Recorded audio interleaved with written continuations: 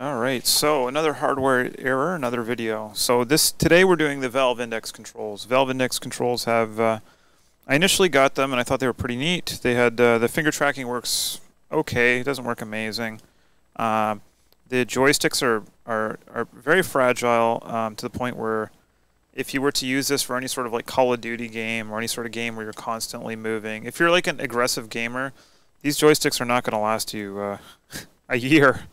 I don't game very hard because I get motion sickness in VR, so typically that's not a big deal for me. But the issue I had today was basically I bumped this thing, like not even hard, like at all. Like this one's got a little bit of scratching up here, very tiny bit of scratching. The controller's in relatively good condition, but I ended up bumping this thing like very lightly, and it just stopped tracking. The buttons work, but it no longer tracks. So these controls here, they have 6 hours of battery life. The tracking works quite well. The finger tracking is okay. It works pretty good sometimes, not amazing. I'm actually surprised by how poor the finger tracking is. The travel distance on the clicks are kind of weird.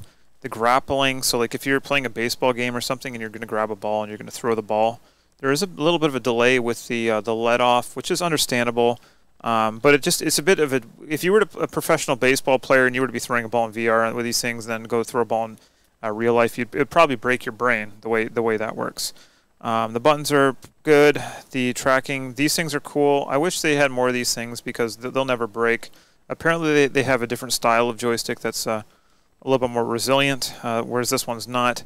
The comfort of these, I mean, like, it's okay, but like I don't know if my hands are too big or what, but they stay on and all that, and maybe that's the best they could get, but it does feel a little bit weird up in the top here.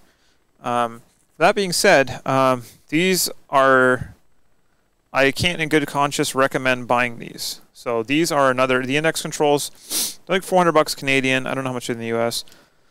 But I really can't recommend buying these. So I would say anyone buying, you know, an Index at this point, don't buy the Index. Just go ahead and get base stations for full body tracking and then figure out which headset you want after that. Because these controllers are not up to par. I have been looking at like replacement controllers. I'm going to see if I can get a refund for these because I really, really do not trust the build quality. These are horrible build quality. And perhaps this is why Valve has been waiting so long to release a new VR device. I don't know if these are made by HTC, but it seems like everything HTC touches is just gutter trash. So these are an issue. My base stations haven't broken yet, which is nice, but I have broken a lot of other things. I haven't owned an Index, but I have owned multiple Vive Pro 2s, which are defective. Do not buy those. The screens get too hot and delaminate. You will go through, if you're an advanced user, you'll go through about one a month. The Pimax 8KX is working again. I don't know why. I think I reset my computer and it just the Chinese CCP spyware on it gets a little temperamental at times. You got to kind of like, you know, figure out what it's happy with and what it's not happy with. But it's working again, which is good. But now Halloween night, I don't have any Halloween parties to go to or anything in VR chat. But we're down a controller. Like I said, the controller will work, but it won't track. So I'm just going to go ahead and say it. Valve Index controllers, buyer beware. I wouldn't say they're defective, but if you're giving these to a kid or someone who's more aggressive and like pretty intense with their gaming, they're going to turn these joysticks to dust in no time. And they're eventually, I mean, with the amount of with the impact that this thing took when it broke, that was literally nothing. Like literally nothing. So that's a bit concerned. That's very concerning. So I'm going to see if I can get a refund because honestly, I don't. These are too expensive to go through one every 3 months, and it seems like the HTC products or whatever. I'm burning through those products. They're just the trashiest design, low IQ, human caveman style, idiot developers, and these are technically great. But the battery life is good, 6 to 7 hours, very nice compared to the Vive ones, which the Vive ones is like 3 hours. But like I said in my previous videos, the Vive ones are a lot hardier. And I don't foresee the Vive ones breaking, where I could see people going through 3 or 4 of these a year if they're a power user.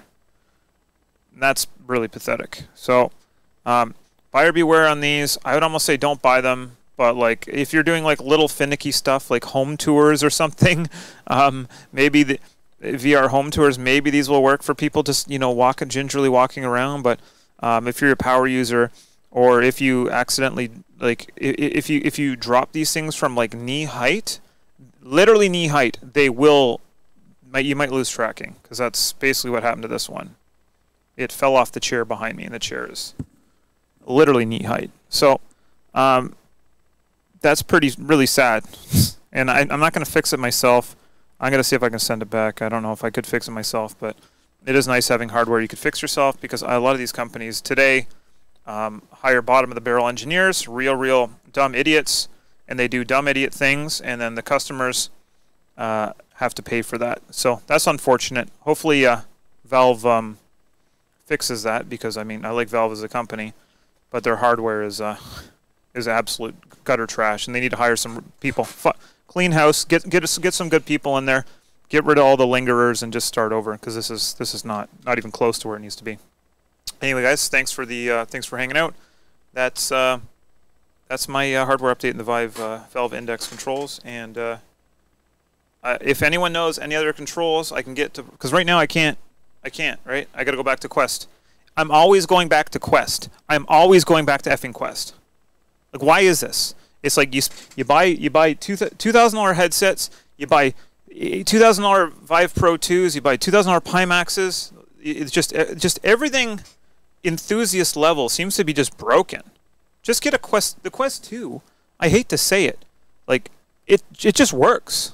I haven't had issues with it. It just works. The controls work. I could literally spike that controller, maybe not spike it, but I could probably spike it almost spike it into the cement floor here, and I guarantee you that effing thing would still work. I can guarantee it. So I just don't know why this trash is. It's got these little hinges, like the paper thin hinges, like it feels like it's gonna like you could snap it in half. Like a bunch of idiots, man. Anyway, so that's the index controls. I'm sure you guys have gone through tons of them, because I had concerns at the start, and then I was literally surprised at like how.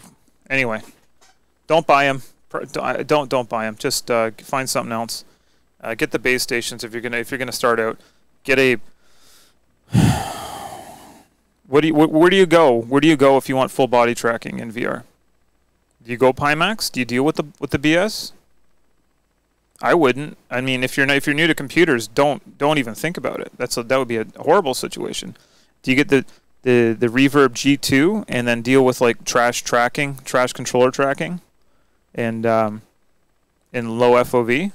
Like there's no all-encompassing headset. The only one is like the Quest 2, and then if you want to go upgrade to full body tracking later, like there's no easy path for that. On top of that, the conversion software, OVR, Open Space Mover, is like sometimes it takes me 2 minutes to calibrate my full body to my Quest headset. Sometimes it takes me 25 minutes. Now, there's just no easy solution. It's just a bunch of companies throwing trash into just throwing trash at the wall. It's really the state of VR right now is very, very sad, and it's the amount of hardware issues is phenomenal. Yeah, hopefully we can get some more talented people in the VR industry, because a lot of these slouches do not belong to be here. They're just along for the free ride, and it's really sad that some of these worms that make their way in these corporations and just absolutely destroy them. Anyway, guys, that's my rant for today. Quest 2 is still the headset to buy, sadly.